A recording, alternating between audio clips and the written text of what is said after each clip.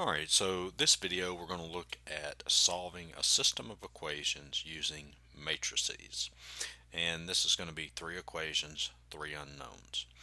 Alright, so the first thing we need to do is rewrite this system as an augmented matrix. Alright, so let's go ahead and get started. Alright.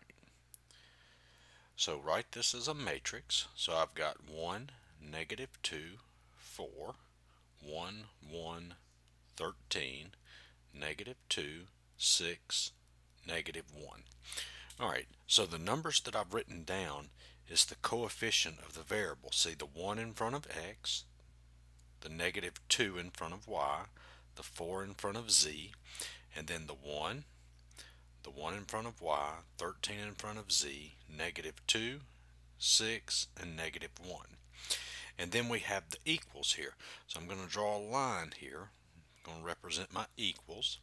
And then I've got the 6, and then this 6, and then the negative 10. Alright.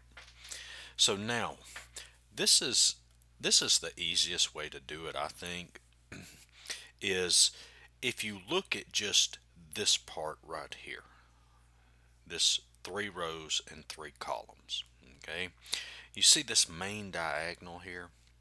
What I want to do is all of these numbers below the main diagonal, I want to turn those to zeros by using row operations.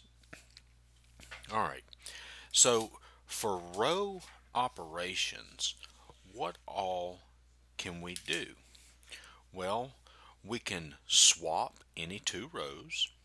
Alright, we can multiply each element of a row by a non-zero constant, and we can replace a row by the sum of itself and a constant multiple of another row of the matrix. Alright, so let's look at this. So what I usually do is I usually try to get this term here to go to 0 first, where the negative 2 is. Okay, alright, so by adding two rows together, okay, and replacing this row with whatever I get when I add them together, well, you can see if I do 1 plus negative 2, that does not give me 0. Okay, and here 1 plus negative 2, that does not give me 0. So what I'm going to do is I'm going to do 2 times row 1 plus row 3. And then what I'm going to do is I'm going to replace row 3 with that sum. Okay, so look at this. If I multiply each element here by 2, well, 2 times 1 is 2, and then 2 plus negative 2 is 0. So that gives me my 0. That's what I was looking for. Alright, so let's look at this.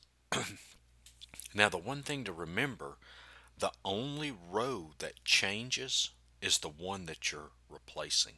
So the other two rows stay the same. So I've got 1, negative 2, 4, 6, 1, 1, 13, 6.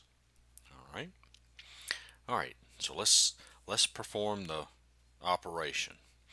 Alright, so I've got 2 times 1 is 2 plus negative 2.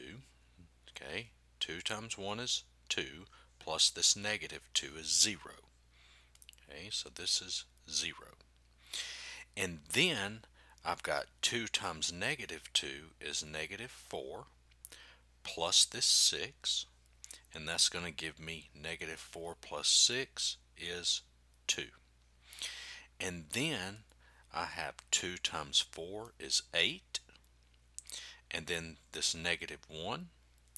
8 plus negative 1 is 7.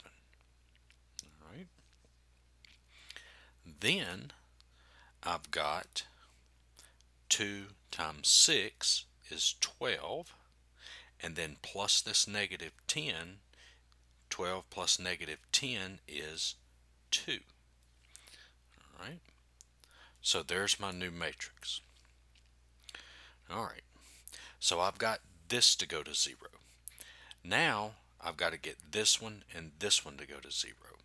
Well, what I'm going to do is I'm going to get this one to go to 0, okay, before I do this one. Because look at it this way. Actually, all I would have to do, I could do what? This row plus this row, because look, negative 2 plus 2 is 0, right? But then look at this, 1 plus 0 is 1. So I would lose that 0. That's why we're going to go ahead and get this one to go to 0 first. All right, so let's see what we've got. So that's going to be row 1 plus, and then, well, 1 plus 1 is 2, so I've got to do 1 plus negative 1 times row 2. See that? Because by multiplying this by negative 1, that's going to give me what? 1 plus negative 1. See, negative 1 times negative 1 is negative 1. So 1 plus negative 1 is 0. Yes, if you wanted to, you could multiply this row by negative 1. That would be fine too. Okay? All right. So let's see what we've got. All right. So the row that I'm going to replace is row 2 because I'm getting a 0 here. All right. So I'm going to write the other two rows down, the first row and the third row. So that's 1, negative 2, 4, 6, 0, 2, 7, 2. All right. So let's look at this. I've got 1 plus negative 1 times 1 is negative 1. This 1 plus negative 1 times 1 is negative 1. That gives me 0. Okay. All right. Now I've got what? Row 1, which that's negative 2. And then negative 1 times 1 is negative 1. So I'm going to add them. Negative 2 plus negative 1 is negative 3. All right. And then the next one, row 1, that's going to be 4. And then negative 1 times 13 is negative 13. So 4 plus negative 13 is, let's see, where are we? Negative 9. And then I have row 1, which is 6. And then negative 1 times 6 is negative 6. 6 plus negative 6 is 0. All right. All right, so now I need to get this to go to 0. So what I'm going to have to do here is I'm going to have to use these two rows, because see, whatever I multiply here and here, well, that's going to be 0 and 0, so 0 plus 0 is just going to give me 0. So I won't lose a 0. All right, so let's see.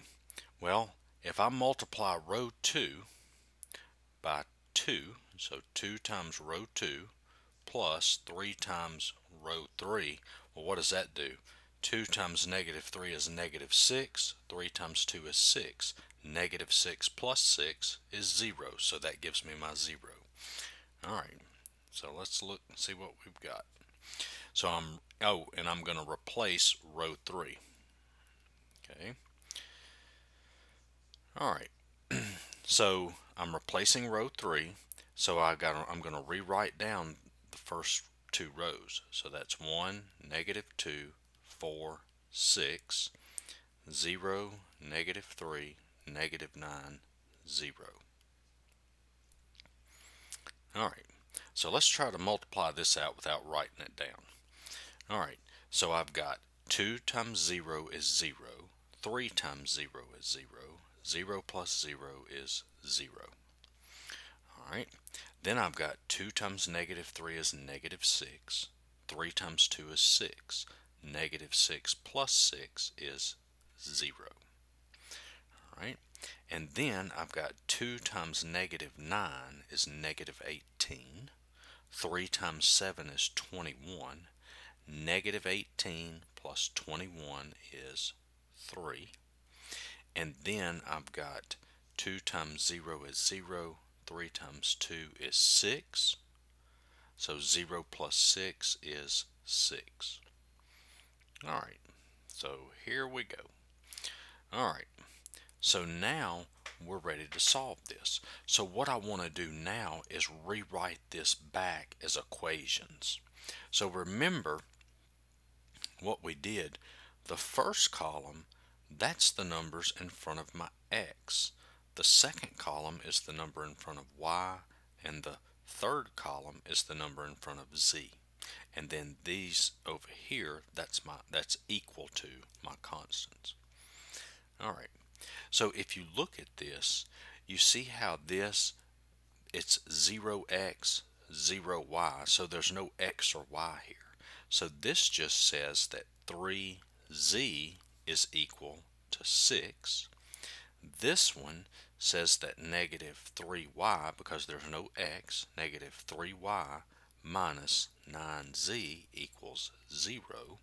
And then this one is x minus 2y plus 4z equals 6. Okay, so now I can solve. Let's solve this. Let's divide everything by 3. So that's going to give me z equals 2. Okay, so now you can see I've got z. Well, I can take this and plug it into here and solve for y. Okay, so that's going to give me negative 3y minus 9 times 2. Plug the 2 in for z equals 0. So that's going to be negative 3y minus 18 equals 0. Okay, then I'm going to add 18. So that's going to give me negative 3y equals 18. Divide everything by negative 3. And so that gives me y equals negative 6. So now I've got z, I've got y. I can plug both of those into here and solve for x. So that's going to give me x minus 2 times negative 6 plus 4 times 2 equals 6. I plug the negative 6 in for y and the 2 in for z. And so that gives me x plus 12 plus 8 equals 6. And so x plus 20 equals 6. Subtract 20 to both sides, and that gives me x equals negative 14. And so remember, whenever you write your answer, you write it as x, y, z. It's a point. Okay, and so my solution is negative 14, negative 6, 2. And there's the answer. So check out the other videos. I've got one, I'm going to do one example where when we solve this we get no solution, and then I'm going to also do an example where we have an infinite number of solutions. So check those out, and I hope the video helped. Give me a like, share, and subscribe, and thanks for watching.